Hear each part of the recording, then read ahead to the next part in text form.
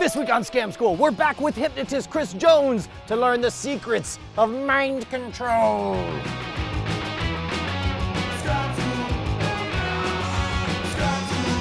This episode of Scam School brought to you by Domain.com. Welcome to the show that knows what you're thinking, because we told you what to think last week. Scam School, the only show dedicated to social engineering at the bar and on the streets. Hello, beautiful folks. I'm Brushwood, and this week we are back again with Chris Jones, hypnotist extraordinaire, as we dive in to find out what's behind all this psychology of influence and persuasion and telling people what it's mind control. Call it what it is.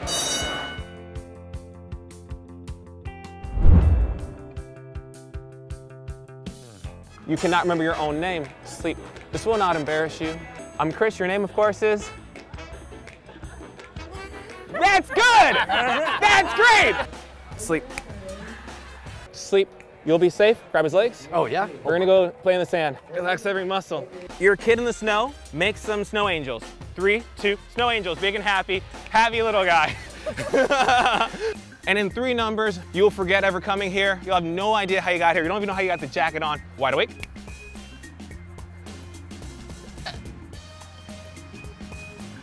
A lot of people here. Where's your head at right now? What are you feeling? I don't even know how we got over here. All right, guys, I just had my mind blown by Chris Jones, hypnotist extraordinaire. We have Simona, we have Adam, we have Ricardo, and we have Natalia. Did I get all of them? Okay, good. Chris, I want you to walk me through how what I just saw actually happens. So when I have a group like this, the more people we have, the better. Yeah. Think of it as a magic trick. I would say pick a card, and if I don't get her card right, it's bad. Yeah. But if I say pick a card, pick a card, pick a card, pick a card, I have better chances of getting one of the cards right. First thing, they're all willing to try something. Don't know what it is, but I got consent. The mere fact that they said yes to trying this Right. means that they're already open-minded. pre-selected. Right. Yeah. And if I don't get her hypnotized, maybe him. Maybe Right. I'll get that card for him. We start with a test to see who's most open. The old-fashioned test is the hands together. So if you put your hands together for me, please, squeeze them together.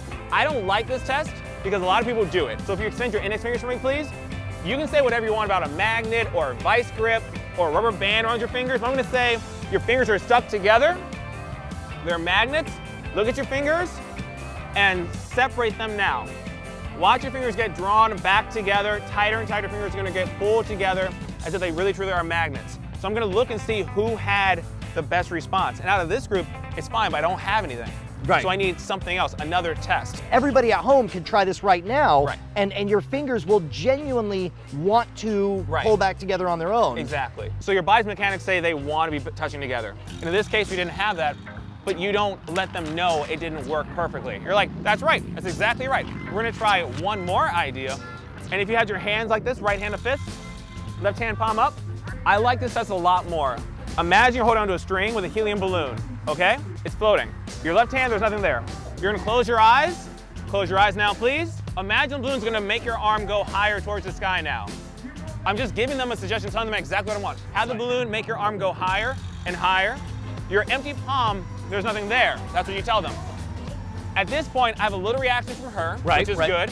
So I'm gonna add your other hand, there's something heavy in there. In your empty palm, there's now a brick, and it weighs 10 pounds. So your palm gets more and more heavy. 2 things are happening. This is an uncomfortable position, so your arm wants to drop.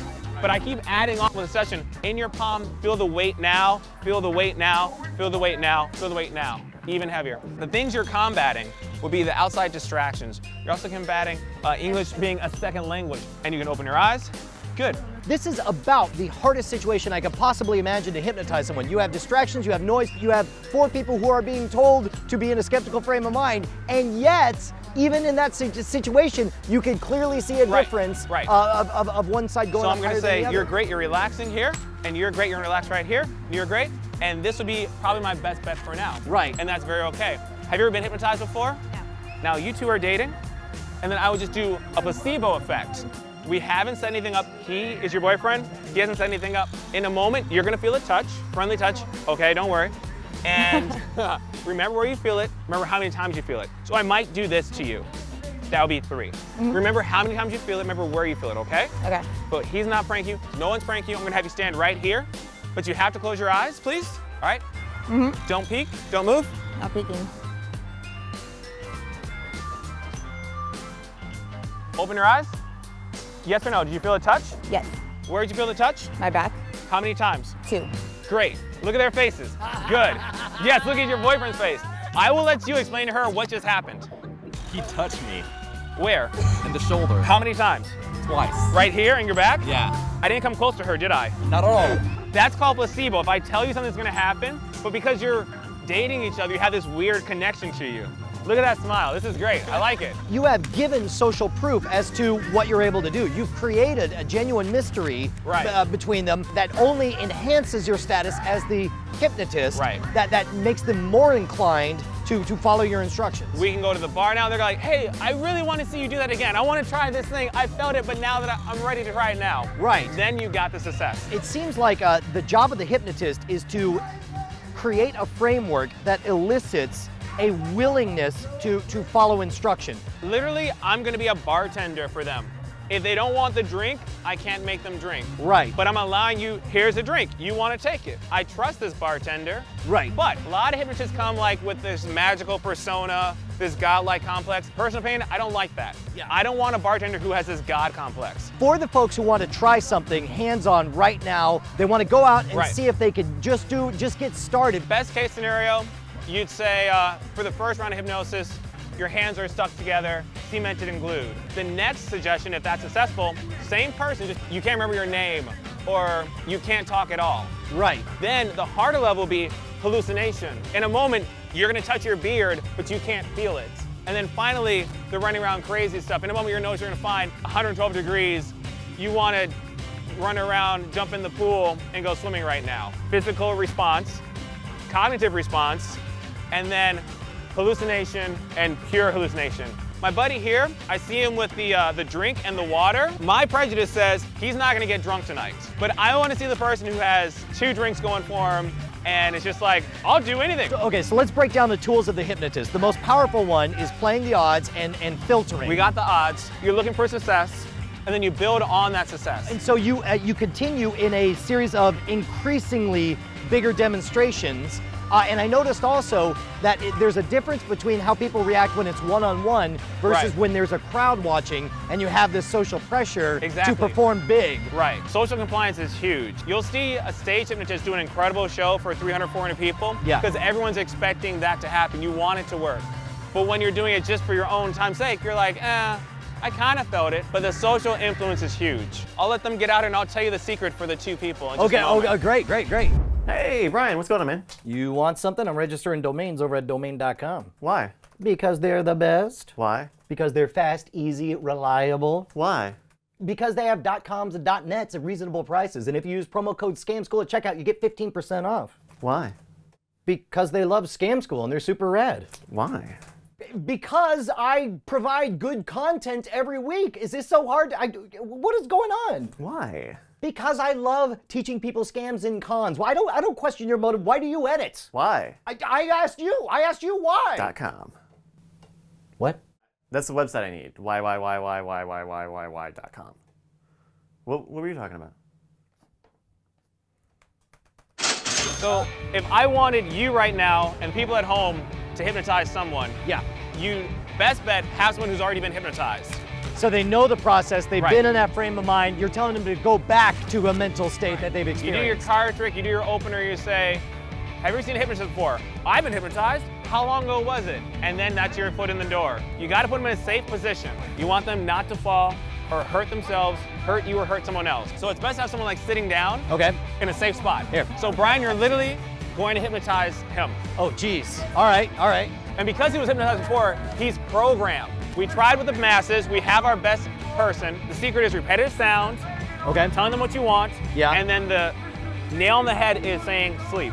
Put a hand there if you would. Yeah, sure. This is so they don't fall over. Heaven forbid he falls too fast, hits his knee. You don't want that. Got it. A lot of people do the speed inductions and they'll just yank the arm. And then they go. I don't love that. Right. You could dislocate a shoulder or a wrist, something like that. A lot of things you need to be careful about when you're starting out. I feel like I'm at such a huge disadvantage because so much of doing proper hypnosis is having a set script and a routine. Go backwards. You want this trick to work? All right, so how does that happen? Okay. My end result is getting him in the sand. How do I get there? Be safe, feet are planted, no big deal. I'm gonna have you take a deep breath in, let it out. Wonderful. Compliance is there. Another deep breath in. Allow your eyes to close. This is progressive muscle relaxation. We start from the top of the head, relax the top of the head, all the way down to your neck and your shoulders. And he's just remembering how good it felt. And everything I'm literally saying he can hear is a suggestion. Right. Remember how good it feels to relax, how good it feels to let go. And you can just say the word sleep. The clicking helps, everything helps. And even if there's like laughter or music, it just helps your breathing to slow down. Notice your breathing is slowing down even more. I'm gonna say things that are happening naturally. The chin wants to drop, the breathing will slow down. When your eyes are closed, you're not visually distracted. Another thing that will happen, their eyes, rapid eye movement, they'll feel their eyes going back and forth. These are all natural things, and that's just encouraging you that you're doing the right thing. And now you add, whenever I say the word sleep, you're gonna go back into this state of relaxation. Every time I touch your hand, you're going to feel a wave of fatigue come over you. It's going to be like a slow paralysis that starts in your hand, works right up its arm, rolls across your chest, and it's as though your whole body has gone numb. You become jelly, and you just want to, more than anything in the world, to lay your head down. It's as though you've been up for 48 hours straight. In a moment, I'm gonna count to 3. I want you to look up, and I want you to feel entirely awake and alert. Introduce yourself to me until we shake hands. Nod your head if you understand. Excellent. Ready? 1, 2, 3, and wake. Feeling good, alert, feeling Yeah, awake, fantastic. alert. Feel Excellent. great. Hi there, I'm Brian. Hey. What is your name? Kyle. Kyle. How you doing, Kyle? Good, Kyle, you all right? good. You look a little wiped there. This is his drink. Okay. Allow your eyes to close and relax, and you will not drop it. Sleep. In a moment, you're gonna take one more sip, you're gonna down it. It is truth serum. Your girlfriend can ask you anything she wants, and you will tell the truth. Sleep all the way down. You won't have any control. You're gonna say exactly, answer any question she wants you to answer. Deep breath in, wide awake. Drink that down, please. Take that all the way down, and that's the truth All serum. right, he's full of truth serum. Now's your chance. What are you gonna ask him? How many girls have you kissed in your life? 15. 15 girls? 15. And you're how old? 26. How old were you when you kissed your first girl? I was in kindergarten. Oh my gosh! What's your girlfriend's best feature? Tell me. Boobs. What's your second best feature? Face. Nice and offensive. Now, the last thing with hypnosis, safety is very important. You want to make sure they don't fall asleep. We don't do hypnosis on the radio because people could literally fall asleep while driving their cars. Right. Same thing with the TV. So you give the session that you're going to wake up, you'll be alert, refreshed, never embarrassed. The word sleep will no longer affect them. Got it. So you Okay. unhypnotize him. All right, here we go. Kyle, in just a moment, I'm gonna count from 3 to 1. When I do, I'm gonna snap my fingers, and at that moment, you're gonna feel a wave of joy come over you. You're gonna realize that you are no longer susceptible to any of my commands or any of my suggestions. You're going to be thrilled. You will not be embarrassed of anything you felt. You're gonna feel refreshed. You're gonna have an amazing time. And He's none gonna of these make out with me. suggestions. And you love making out with your You girlfriend. love making out with your girlfriend, you will immediately treat her to an amazing night out. Nod your head if you understand, Kyle. All right, from now on, the word sleep does not affect you. 3, you're waking up from a deep, deep slumber. 2, the sun is shining, it's a new day. 1, and awake, refreshed. How you feeling, Kyle? Yeah, I feel good. Dude, you Feel ready for a good. night out with your Feel- missus? I'm All right, missus, I'm sorry, your girlfriend. You got upgraded. He's already cradling the face. He's already.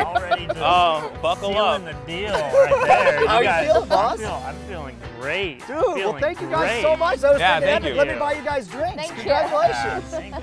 That was awesome.